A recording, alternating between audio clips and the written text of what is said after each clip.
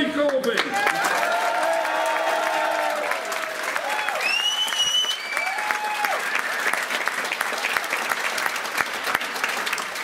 Thank you very much for that, and indeed it was in this very room we had one of the 31 hustings we held around the country, and it was an amazing experience by any stretch of imagination, and I felt at the end of it that something had been unleashed in people, and that was a sense of imagination of what is possible and determination to achieve a just and safer world for all of us, and real social justice in this country.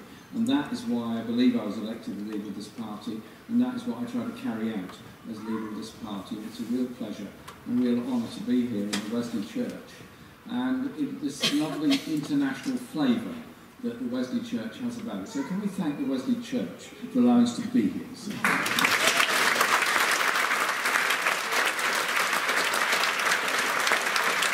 And I want to thank Andrew very much for what he just said. I heard it outside. But also his incredible work as one of Oxford's MPs. In fact, as far as I'm concerned, the Oxford MP.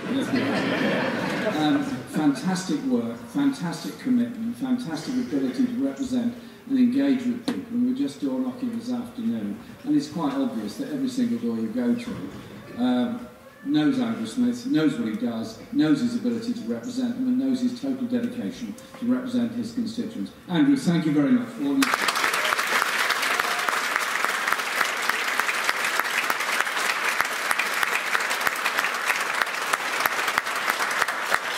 We have elections coming up for the City Council, we have elections coming up for the Police and Crime Commissioner, and so I want to acknowledge and thank Bob Price, the leader of the council, for the work he's doing and the work the Labour councils are doing, and we need to elect a Labour council so that work can continue.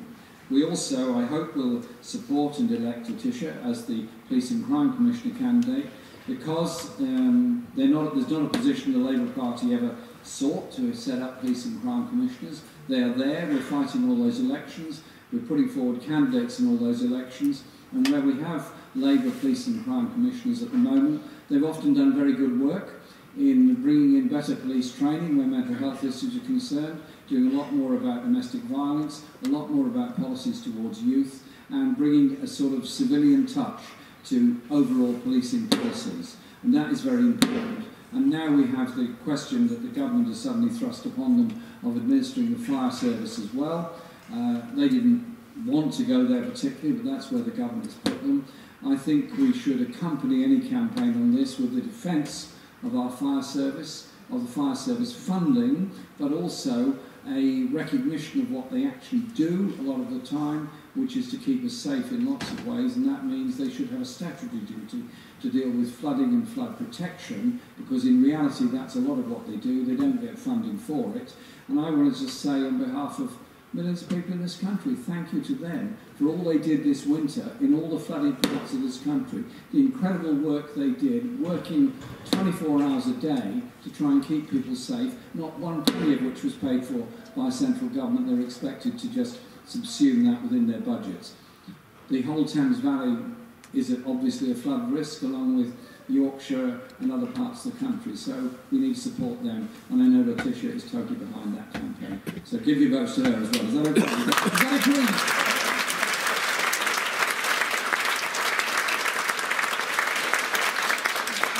At one level, this is an election about councils, but it's also an election about a lot of other issues as well. Oxford City Council, like every other council in the country, has faced massive cuts by the government. It also is a city that has a wonderful radical tradition of campaigning and supporting people in all sorts of ways. The campaign that was fought around children's centres is an example of that. The campaigns that have been fought on so many issues surrounding homelessness and other things are exactly part of that great tradition. But if we as a country don't face up to the housing crisis we're in at the present time, what are the long-term effects of it? Put it quite bluntly, a lot of children are growing up in this country in short-term, short-stay, overcrowded, private rented accommodation, which they may have to leave after 6 months. In some parts of the country it's worse than others, but nowhere is it good. Those children grow up in an unstable environment, not knowing what their future is going to be. Their primary school kids often quite frequently have to move schools as a result of it. Other older children end up underachieving in school. We then end up with those people living less successful lives than they might otherwise live. We're bringing up a whole generation of teenagers in grossly overcrowded flats all over the country, again, underachieving in school, sharing all their ill health problems, and again, a debilitating issue that goes with it. It's a long time since Ken Loach made Cathy come home. Sadly, he could make it again in many of the big cities in Britain. And why? Because we have a Tory government that is simply not interested in proper regulation of the private rented sector and proper quality housing standards in this country. I'll give an example of how out of touch this government is. When one of our Labour MPs, Theresa Pearce, MP for Erithing Thamesmead, moved an amendment to the housing bill, an amendment which simply said all property put out for rent on the private rented market should be fit for human habitation. It's not a lot to ask. They voted it down. In other words, they're saying they don't care about the quality that is there. Now, Oxford has done its best, and Oxford has done a great deal in trying to bring some degree of sense to the private rented sector and how it does things, and I applaud Oxford for doing that. But I want to see us as a party learning the experience in every city, learning the experience of that in every city, so that come 2020 we can roll out a proper programme, not just of regulation of the private rented sector, but also reasonable levels of rent so people can remain in it and have some security in their lives. By 2020, it could be 25% of the population of the whole country will be living in the private rented sector. It's past time that we reached at least the levels of regulation that exist in other European countries. But fundamentally, the issue of housing has to be addressed by building more homes. Fundamentally, it has to be addressed by building more council homes, and fundamentally, it has to be addressed by investing in housing for the good of people as a whole. That means recognising investing in housing does cost, of course, but it creates jobs at the same time. It is an investment in human resources, and it's an investment in better living for everybody. Is it right that in 21st century Britain there is an increasing number of people sleeping rough on our streets, an increasing number of people begging in seaside towns and leading very difficult lives because we have a welfare state with such huge holes in it, they fall through it and don't get any kind of support? What kind of society are we becoming when we tolerate this level of inequality, this level of injustice, this level of misery? It could be very different.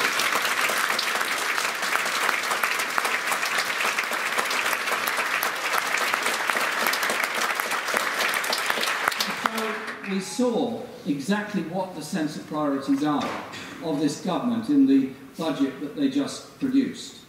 I mean, I thought I was hearing things when I heard that Ian Duncan Smith was quoting the words of John MacDonald. True. He said, austerity is a political choice. Yeah, he's right. It's a shame he didn't learn it 6 years ago when he started on his attack on the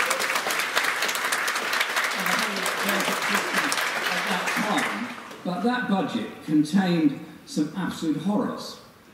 The first of which was, of course, the threat to remove personal independence payments from a very large number of people. The hurt that caused for people who rely on personal independence payments in order to be able to live decently and independently, that surely is what everyone deserves the right to do, whatever their disability. Yes. It costs the community as a whole. But isn't that the kind of community we want to live in, where we're prepared as a community to fund that to ensure that people can live decently? He was happy to take that away. The government was happy to take that away. And I met in my office the following day people in my constituency who are in receipt of PIPs, who were terrified of what was going to happen to them. Okay, the government backed off a bit. But they're still cutting the ESA, they're still attacking benefits, they still have a £4 billion hole in the budget they still have their beady eyes on the DWP budget, knowing full well that the consequence of cutting that are cutting from the most vulnerable people in our society who need and deserve the support of the entire community. At the other end of the scale, what are they doing? Cuts in corporation tax, cuts in capital gains tax, all funded from those people who are most vulnerable and most in need. That is the Tory agenda. That is their sense of priorities. It's not ours, and it never will be ours, because we are...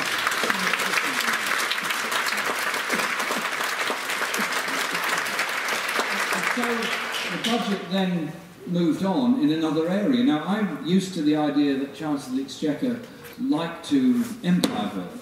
They like to go into every department and sort of start taking things over. And I was sitting there opposite him, listening very carefully to every last word that George Osborne was saying. And then he started talking about education. I thought, right, okay. What's this got to do with the Chancellor of the Exchequer? So he then started on this proposal that we should be forcing every school in the country to become an academy. Now, this is a really odd way of doing things, and it has led to some quite incredible opposition to it. When even a Conservative councillor in Oxfordshire, Melinda Tilley, describes it as Big Brother gone off the rocker, essentially, saying, well, what is all this about? Because it shows a contempt for local democracy, it shows an inability to engage with what a family of local education can do. And if we force every school in the country to become an academy, does it mean standards improve automatically? No. There is no evidence to say that whatsoever. Does it mean we get a better sense of cooperation between local schools and the local authority in special needs, special facilities, all those kind of things? No, it doesn't. What it means is that we take away that control from the local authority, we take away that sense of a community of education and a community endeavour, and we set up a series of competing schools running league tables against each other and ending up with advertising campaigns trying to attract students to them. I'm sorry, I don't see education as a marketplace economy or commodity for children. I see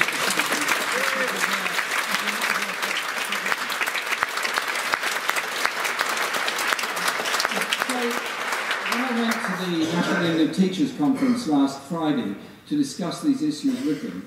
I've never known teachers so angry or so upset, and they were right to be angry and upset. The opposition to this proposal is absolutely huge. We will be part of that opposition to this proposal because I want to see education valued, I want to see education as part of the community, and I want to see a degree of democracy in the way in which education is run. If you hand an academy or a school over to an academy run by a company somewhere else, isn't there an issue here about public assets and public value being handed over to somebody else? Schools are built in trust for all of us for all time. Education is there in trust for all of us for all time. They seem to have forgotten that and handing the whole thing over to these academies all around the country. We will oppose it. We'll mount the biggest campaign we can on it. The teachers' unions are going to be doing much of the same. And I get the feeling there's an awful lot of people all over the country simply do not support it, do not believe in it, do not agree with it, and actually want their community, their city council, their borough council, their county council, it varies in different parts of the country, to actually be in charge of education, to bring schools and communities together. So I'll tell you this, when kids study together in local community schools, they tend to get on better together. The community spirit tends to be much better. The whole sense of community and value of education is much greater. So we'll be campaigning on that because we value education for the learning it offers and the opportunity it offers to all. And while we're on with it, later on in life, why is it the Tories so hate adult education? They can't ever wait to keep cutting adult education. What have they got against people who maybe haven't done degrees, haven't been at school, for very long, haven't been to university, but want to go into adult education and learn something else, or maybe want to change career and try something else. They're making it more and more difficult to do it. It was a Labour government that brought in the Open University. It was a Labour government that widened access to university and college education. And it's going to be a Labour government next time round that reopens adult education for all within the society.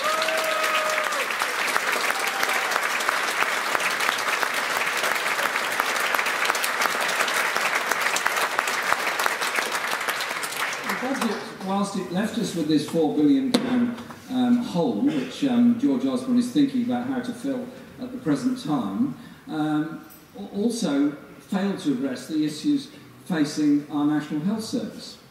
Now, I'm sure everyone in this room is agreed on the National Health Service. It was the finest achievement ever made by this party, the founding of the National Health Service at a time of deep austerity, deep economic problems. That government invested in people in the future and established the National Health Service and built council housing and many other things. We established it as a principle of a human right, the human right to healthcare. And in Nye's town, the Tredegar, there's a sign on the wall there in the Nye Bevan Centre which says that he doesn't want to live in a society where a doctor is forced to ask what your income is before they treat you. He was right. He was right then, and he would be right now. I think he'd be pretty appalled that the Health and Social Care Act put through requires 49% of all NHS services to be handed over to the private sector.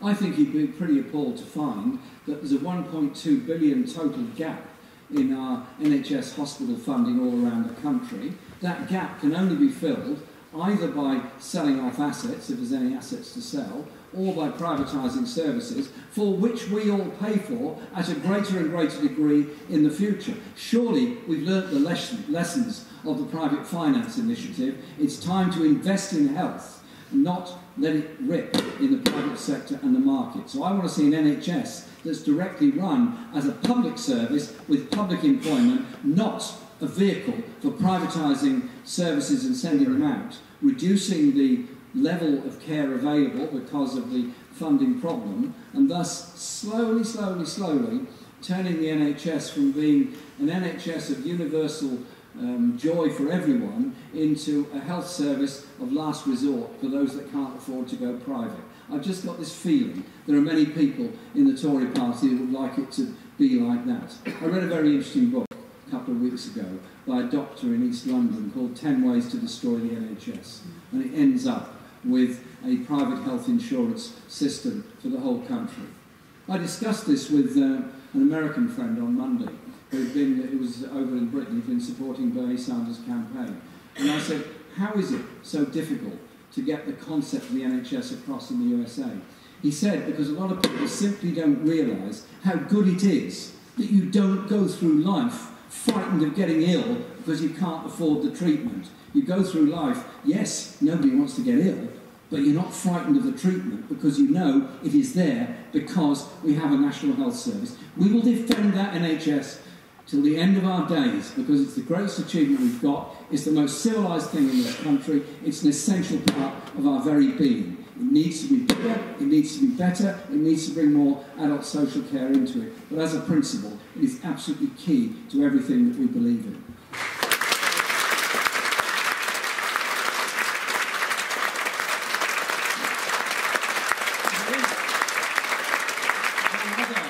Another aspect of the NHS, which I think could do with some improvement, and that is the mental health services in this country. We live in a society where there's far too much stigma surrounding mental health, there's far too little attention paid to the issues of it, and there's far too little recognition of the fact that 1 in 4 of us can suffer from some form of mental health condition during our lives. Depression, very deep depression, there's a number of issues we can all face. I was keen that we showed we're serious about this, so I appointed Luciana Berger to be our Shadow Mental Health Minister in the Shadow Cabinet to show that we take mental health very, very seriously. And I think that's had an effect, actually, because the government then suddenly found in the autumn statement £600 million for mental health. Good. Wish it was more, but good. That's some degree of recognition. But as a society, we have to recognise it, because if we don't, then what happens, particularly for young people, finding it very hard to go through a period of deep stress, not quite sure who to turn to, feel stigmatised because they're about to confess to somebody they have a mental health condition, therefore get worse and suffer. A large number of people that take their own lives, that commit suicide, are young men because they can't see any other alternative to them. We have to be able as a society to reach out to all of those people. That means, as much as anything, ending the stigma, as well as properly funding a full mental health service with talking therapies, as well as necessary emergency beds. I was talking earlier to Letitia about the role of the police in this. Therefore, an end to the use of police cells for people going through a mental health crisis, I hope in any circumstances, and better training for police officers and many others to recognise mental health conditions. So there's a whole series of things that we can try to do. Don't think just because we're in opposition we can't achieve things. We were part of the group that forced them back on personal independence payments. We were the party that forced them back on cuts to working tax credits, which tomorrow morning would have kicked in. They won't now because we defeated them in Parliament on that. We forced them back on providing a prison service to Saudi Arabia, because that would have been a nice thing to do, wouldn't it? With its human rights record and all the rest. And so, in opposition, we can achieve things. And we've got some very big battles ahead. And there's no bigger battle ahead than the one that we're involved in now, and that is on the future of the steel industry in Britain. I was in Port Talbot yesterday, meeting the steel workers there, and they're going through a trauma. These are people that have worked in that works for 20, 30 years. I met one man who'd been there 41 years, making very good quality steel. He'd seen it nationalised, privatised, nationalised, privatised, and he's now on his fifth or sixth employer at the same place. And that works is now on the list that Tata Steel don't want to continue producing steel at. So there we have it, a multinational corporation meeting thousands of miles away in Mumbai, goes through a discussion and decides they don't think there's much of a future for the steel industry in Britain, and therefore set all those places potentially to close or be sold off. Well, in those circumstances, isn't there a responsibility on a national government to do something about it, to do something to maintain a steel-making capacity in Britain? If we are to be a manufacturing economy, and we are a manufacturing economy in part, then there has to be a steel industry to accompany it. Does that mean challenging the question of dumped Chinese steel at below market price, or indeed below cost price, here in order to destroy our industry? Yes, it does. Does it mean a preparedness to intervene and, if necessary, buy and run the steel industry, or to ensure it's run by somebody who's going to make sure it survives? Is it necessary for a government to intervene and say that the huge railway developments, which I welcome, going on in this country, should be using steel made at nearby steel works or imported from 12,000 miles away? I think, yes, there is a responsibility. And so it was a little bit odd when I wrote to the Prime Minister yesterday morning and said, would you please report Parliament to tell us what you're doing in the midst of this crisis? And despite being in Lanzarote, he managed to write back and say he wasn't minded to recall Parliament at the present time. So we launched a petition straight away, and as of a couple of hours ago, it got 130,000 signatures on it or something like that, and it's going up very, very fast. So if you haven't signed it, please do, because we want that to go really, really big, to show, yes, obviously we would like Parliament to be recalled to discuss it, but that's not the whole point. The whole point is we want the government to intervene to protect those jobs, to recognise the importance of the steel industry and show that they do take seriously the responsibility of maintaining employment as well as maintaining a balanced economy. And so our party came into being to bring about security for people, security from poverty, security from ill health, security from homelessness, security from unemployment, that means you have to be an interventionist government to run an economy to ensure all of those things are possible. Some of these words have not been heard for a long time, but you're going to hear much more of them because we are very serious about this. We want to develop a manufacturing economy in Britain. We want a green economy. They're not incompatible. We want an economy that does develop and work for all. That does mean intervention. And it does mean that we put all the pressure on now to this government to intervene now to protect the steel industry and defend those jobs there. Why should all those skills of decades and decades be wasted and thrown away just because a group of financiers meeting 6,000 miles away decided they were expendable? Surely democracy has to come first.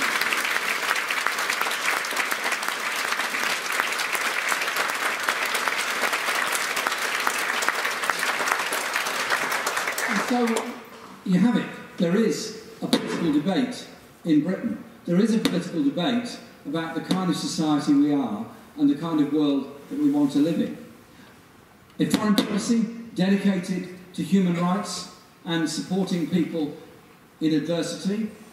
A policy of intervention where necessary to ensure we protect jobs and communities. But above all, an investment in people.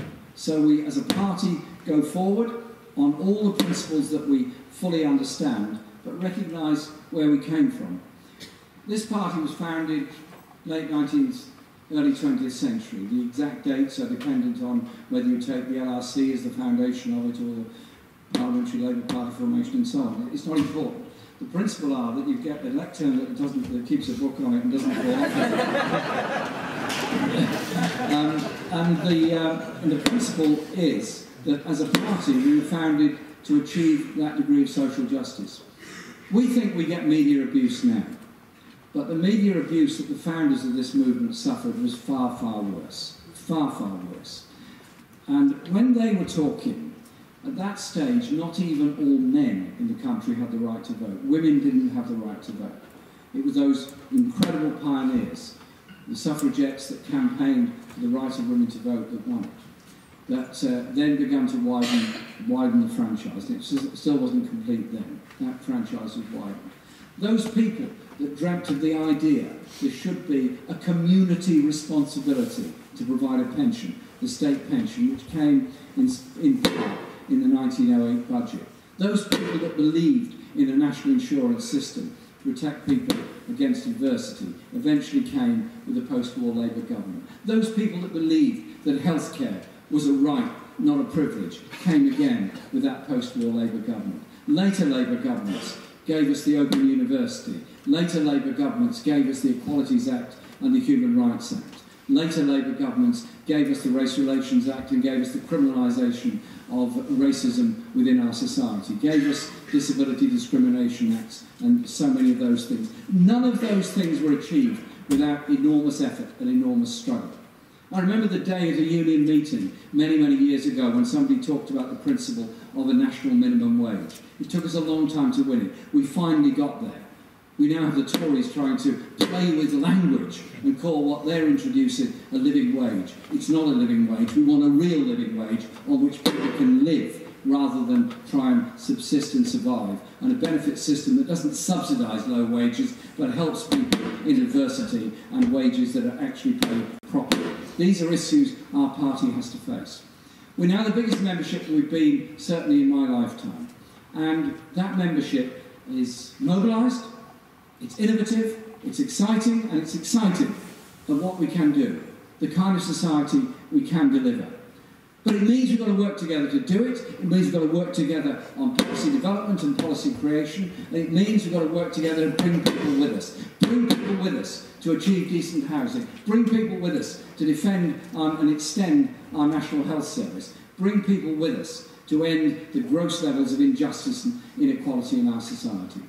Britain is the most deeply divided country in Europe, with this minuscule number of super rich at the top. This routine of budget giveaways to the biggest businesses and the biggest corporations. This routine of the budget of cutting local government services, cutting disability allowances, cutting DWP budgets. So we've seen the effects of 6 years of austerity on the gap between the very rich and the very poor in our society. We could do something very different. We could do something very much better. Let's not wait until 2020 to advance those arguments. So when we're on the doorsteps in this election, advance those arguments. Advance those arguments about what local government can and does achieve. Advance those arguments about the kind of society we want to live in. Advance the arguments that every single one of us can contribute something to our society. Every single one of us has brains and imagination and abilities that need to be unleashed and liberated. You liberate them by education. You liberate them by opportunity. You liberate them by theatre. You liberate them by an arts policy that matters to all. You liberate them by a society that provides real security. Real security is not when you're threatened with eviction every 6 months, when you're on a 0 hours contract, when you're on short-term working, when you have a government that won't intervene to protect an industry. That's surely the function of what we're about as a party, to make those arguments, to win those people to come with us. So come 2020, we can see something very different and a much brighter future for everybody in this society. Thank you so much for inviting me.